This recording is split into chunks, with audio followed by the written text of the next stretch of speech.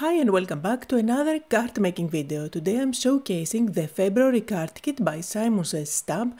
First let's take a quick look on what's included and then I'm going to share some inspiration. So you will get one of those tape rolls. This is a little stamp set that will give you many sentiments to play with. Love the font. This is called Simply Thank You.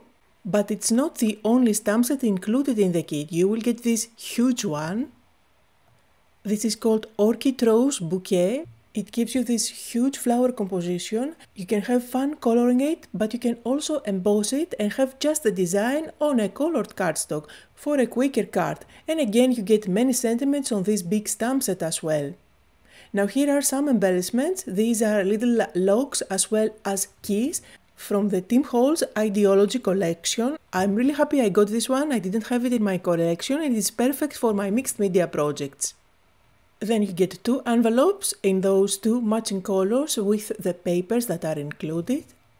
Here is some pink glitter cardstock and let's go through the pattern papers, which are the ones that I usually work with for these type of videos. I like to show you ideas on how you can play with them.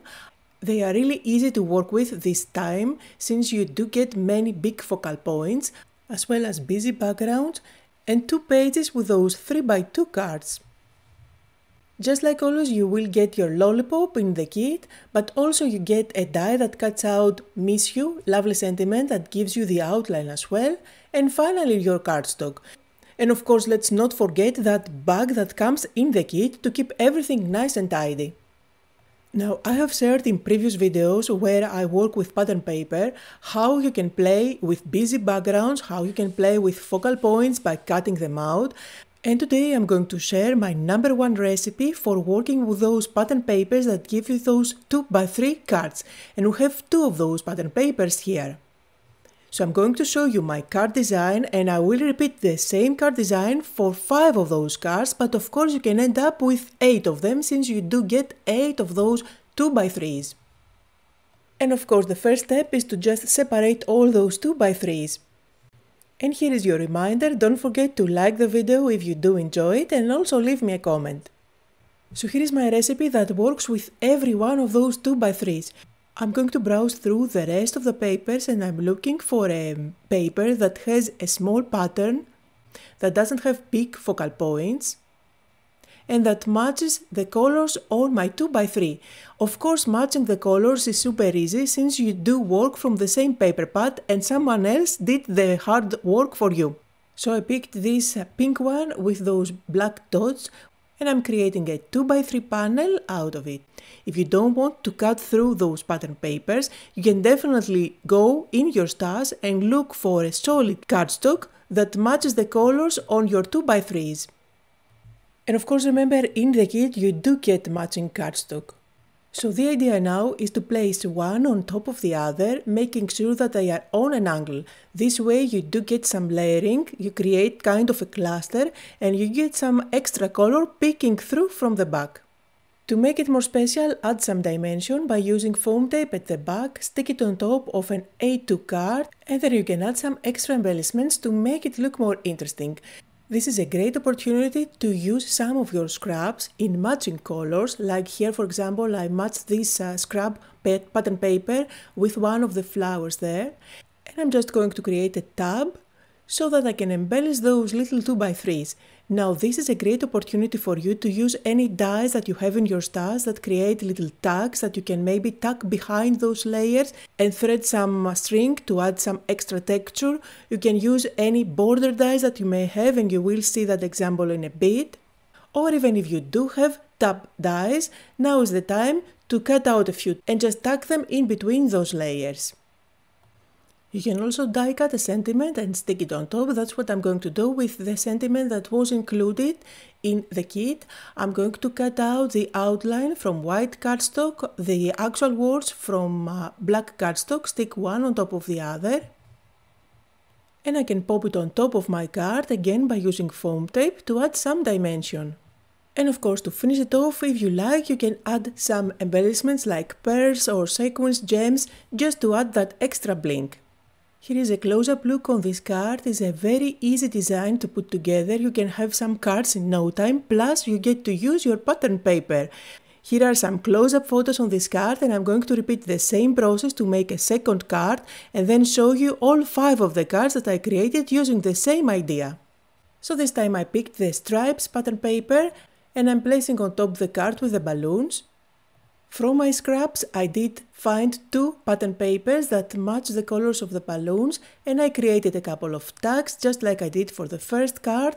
And you can see here I'm going to use 2 tabs. You can use as many as you like.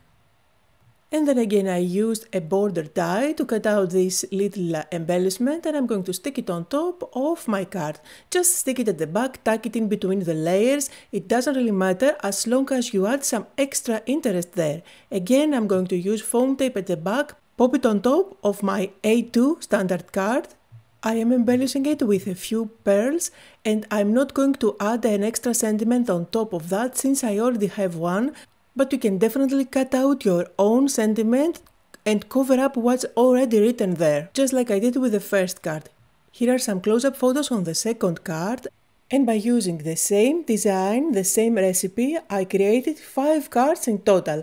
So here they are all together. You will see close-up photos of all of these cards at the end of the video.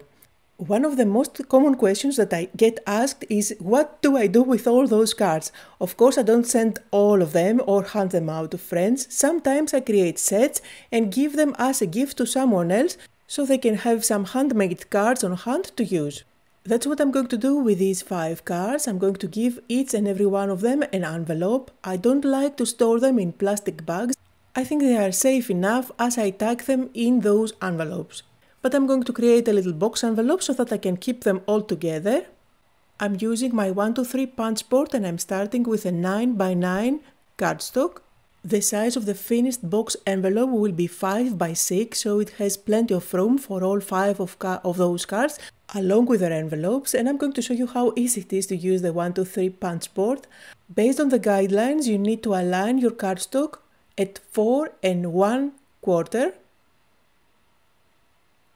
Punch and then score. Since I'm going for a box envelope, I need to do both score lines on that right side. I'm taking my time and I haven't sped up the video so you can see the process. So I'm scoring on the other side as well. Again, I'm going over those scoring lines one more time. I don't want to have any break on my paper. Then rotate the paper. There are 2 scoring lines now. I'm working with the one that's on the inside. And I need to make sure that it is aligned with the notch at the top. That's the one I'm talking about. So I didn't measure anything on this step. I just aligned that scoring line with the notch. I'm going to punch and then do the 2 scoring lines on the right. Once you do it a couple of times, you will see that it's super easy and that envelope comes together really quickly. I am repeating the same process, again rotating the paper, aligning the notch with a second scoring line, punch and repeat. On the flap of this punch board there are many different measurements that you can work with to create envelopes, boxed envelopes like the one that I'm using here, as well as bows and even boxes. It's a handy little tool that I keep on using to create my custom-made envelopes, and there are 2 punches at the top. One of them creates rounded corners, which I'm going to use on all 4 corners of my paper. And then of course all I have to do is to use my bond folder to reinforce those score lines. And I'm going to use double-sided tape on this flap here. Just 2 pieces are enough to put this envelope together. Make sure that you align everything nicely, stick it down, and you have a lovely envelope that fits all those cards along with their envelopes inside. You can cut off this corner if you don't like it, I don't mind at all. So here is the little gift that you can hand out to anyone who loves handmade cards. So that was the project for today. I hope that you had fun, that you got inspired. Here are some close-up photos on all the 5 cards that I made using just one card design. Thank you all so much for joining me today, and I'll see you all next time.